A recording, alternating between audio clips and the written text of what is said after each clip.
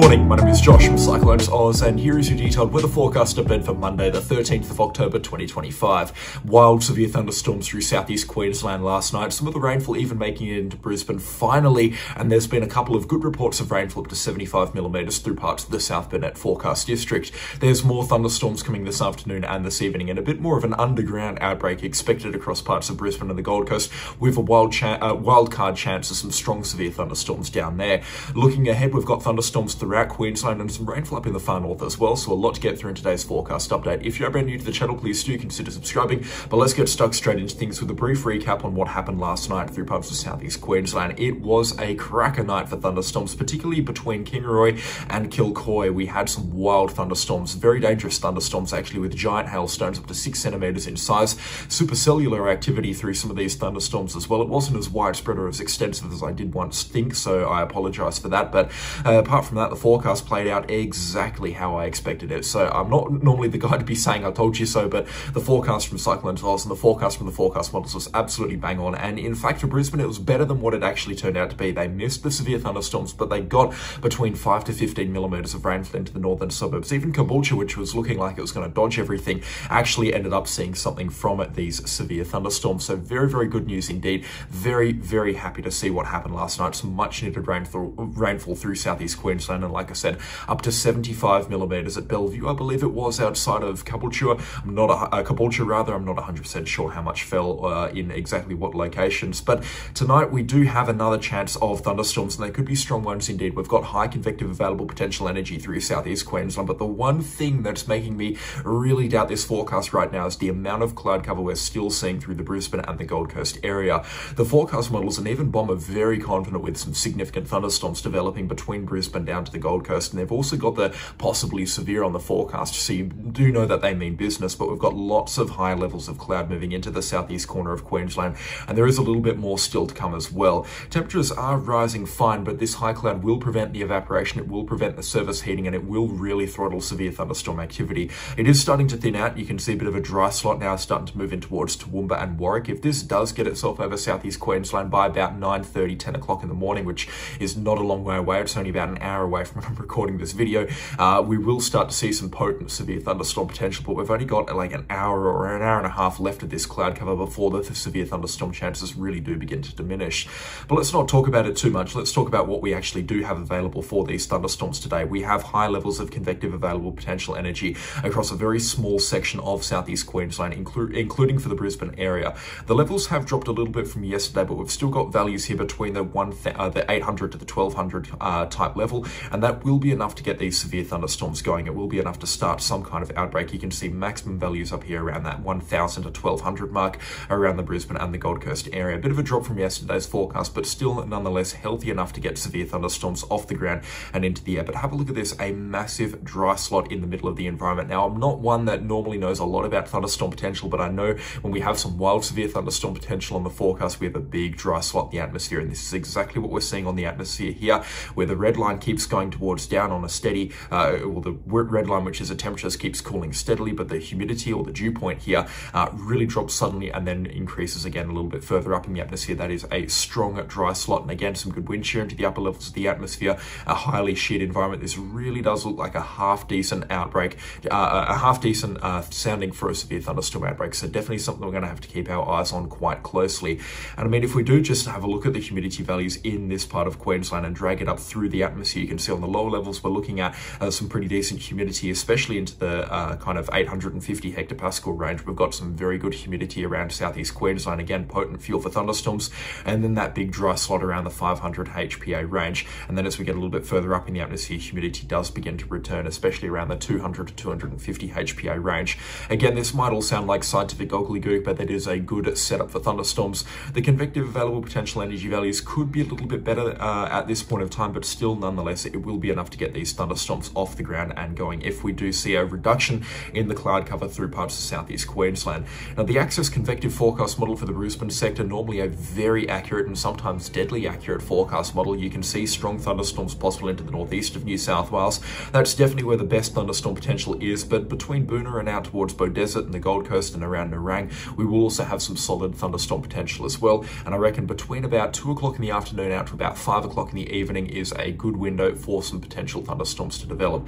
Now, if thunderstorms do develop in southeast Queensland and the northeast of New South Wales, they will be very isolated in nature. They're going to be small, they're going to be tight, but they could be quite strong, and especially considering the setup right now, they're likely to not drop too much rainfall, but we could be seeing large to even giant hailstones and damaging or even locally destructive wind gusts, sort of similar to what we saw early yesterday afternoon at about 3:30, 4 o'clock with those thunderstorms developing around Kingaroy and Kilcoy up here, but this time they're going to be happening closer to the New South Wales-Queensland border. In terms of what you can expect around the Brisbane or the Gold Coast area, very, very little by the looks of things. I think the chance of thunderstorms in the Brisbane area is very remote, probably lower than 10% at this point in time, and even north of Brisbane up around Caboolture and towards Bribie Island, the chance of thunderstorms is basically zero. The Gold Coast could see something, but again, I'm not really getting my hopes up in either way for these thunderstorms.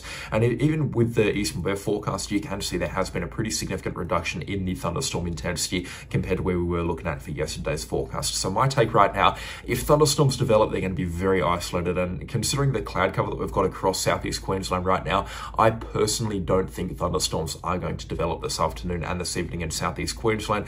Maybe one or two into the northeast of New South Wales, but definitely a day to watch. Thunderstorms also could develop along the Capricorn coastline and then into the southern parts of North Queensland, actually around Emerald and Dingo and Rolleston. We will see a couple of thunderstorms blowing up there this afternoon and this evening. Not likely to be strong ones. We will see some stronger and more widespread thunderstorm activity towards the west of Claremont and north of Longreach, out around Winton, Muttaburra, Jericho, those sort of locations. But at this point in time, nothing severe or nothing too crazy is expected. More convective and wild outback thunderstorms are possible around Mount Isa, but again, to a lesser degree than what we were talking about yesterday. Looking forward, we've got a widespread thunderstorm outbreak expected on Tuesday. This will be a classic outbreak / North Queensland tropical thunderstorm outbreak. A lot of moisture surging in towards North Queensland, and this is an outbreak that we've been looking at for the last couple of days. We're really looking at some widespread and some strong thunderstorm activity north of Longreach and Muttaburra, and then out towards Mount Isa, and pretty much for everywhere in between, right out to about Charters Towers and Glendon, closer to the Queensland coastline. But some big thunderstorms possible around McKinley, Maxwellton, Hughenden, Muttaburra, Winton, even out towards Moranbah, Claremont, Jericho and Longreach. We could be seeing some strong thunderstorm activity for those locations as well through tomorrow afternoon and evening. Thunderstorms will spread a little bit further south through Wednesday. You can see thunderstorms back down into Queensland's thunderstorm alley, so around Charleville, Augathella, Injune, Roma, and then further south down around Cunnamulla and Wyandra, and further out towards the west around Windora, Ataval and Quilpie. A couple of isolated thunderstorms, most likely non-severe ones, expected out here, and these ones again will likely have very little in the way of rainfall with them. Thursday brings thunderstorms closer to the New South Wales-Queensland border, and some potential for some strong thunderstorms around Lightning Ridge, Walgett and Moree. And then Friday we do have another outbreak of thunderstorms expected, but this one's going to be over towards New South Wales, and we could be seeing some widespread severe thunderstorm potential. I'll get to this one in just a few seconds, because for southeast Queensland there is rumbles of activity on the forecast, at least for Saturday, this coming weekend on the 18th of October. It has lined up with previous forecast modelling, but you can see between the major forecast modelling here, not too much in the way of crazy stuff is expected. Potentially further north, up around the northern tips of the Sunshine Coast into the south and the North Burnett forecast district, and around the Fraser Coast, we may see some severe thunderstorm activity on Saturday, but this will be a bit of a day to watch. Definitely a chance of thunderstorms, but at this point in time, long-range models aren't overly favouring strong, significant or widespread thunderstorm outbreaks, and definitely nothing for Brisbane or the Gold Coast at this point in time. But pulling it back to Friday for New South Wales, I was actually made aware over on Facebook that we've got big potential for thunderstorms on Friday the 17th of October, and this actually rounds out our high energy period quite nicely. Now I'm really watching the Hunter region. We've got that mid-level dry slot that we just talked about over in southeast Queensland coming through for today. That's going to favour severe thunderstorm activity through the Hunter region especially, and you can actually see on the northern parts of this sounding here, up in the tippy top parts of the atmosphere, the impacts of that SSW event now beginning to filter down into the atmosphere, which is going to keep things a little bit drier across southeastern Australia for the next couple of weeks. Now, this does throw a bit of a spanner in the works for this thunderstorm outbreak. I do expect the forecast, at least in terms of severity and extensiveness for this outbreak, to be dumbed down quite a lot in the coming week or so, especially as we get out to about Wednesday or Thursday, when the forecast becomes a little bit more ironclad for these thunderstorms. Because right now, this is a very extensive outbreak for New South Wales. I mean, if you were just looking at this and taking it on face value, you'd be thinking, wow, this Friday is going to be a cracker day for thunderstorms, and definitely one that I want to be looking at very, very closely indeed. But I'm going to be saying, well, not so fast here. We will definitely see some strong thunderstorm activity on Friday and into Saturday, and that's most likely to occur around the Hunter region, where thunderstorm potential around this time of the year is also really, really good.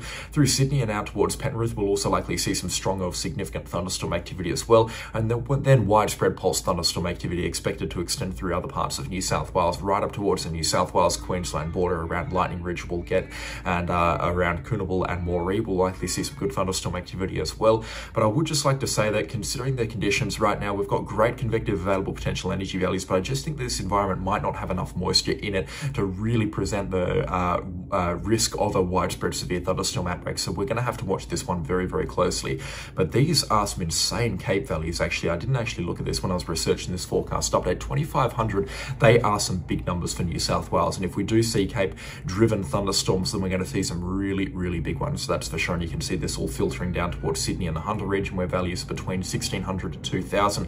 Very healthy stuff indeed. Friday, definitely a day to watch, but I reckon the forecast is going to get dumbed down a little bit, and the severity of these thunderstorms will be slowly reduced. But again, a very good week for thunderstorms lies ahead for Queensland, and that's going to all round off with a thunderstorm outbreak for New South Wales at the end of the week. Definitely a day to watch, that's for sure. And I'll have a lot more information on this over on the Facebook page.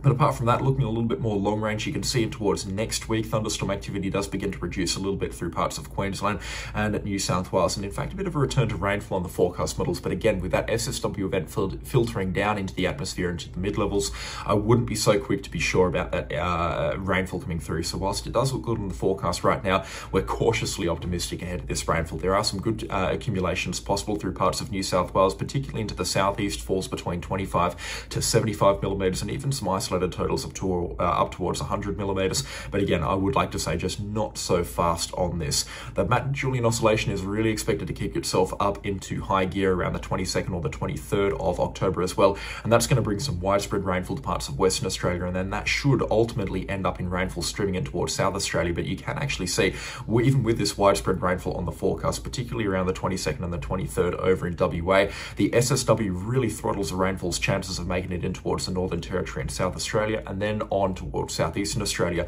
Normally when we see heavy rainfall developing across the west coast of WA, the next place that it goes for is right through the central parts of WA and then in towards South Australia, New South Wales and into Victoria. And you can see absolutely none of that happens on this forecast modelling here. In fact, it gets trapped in central WA and the Northern Territory and South Australia, and that is again with that SSW event really throttling moisture levels in the mid-levels through parts of southeastern Australia, really struggling to get rainfall going for these parts of Australia, unfortunately.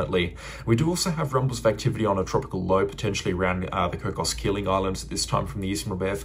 I would like to say take this with a very, very heavy pinch of salt. It is about this time of the year when tropical low activity does begin to start to get itself going, particularly offshore from WA, and especially that we're in a negative Indian Ocean dipole. This actually has a little bit more kind of concrete to the forecast models compared to a tropical low over in the Coral Sea at this time of the year.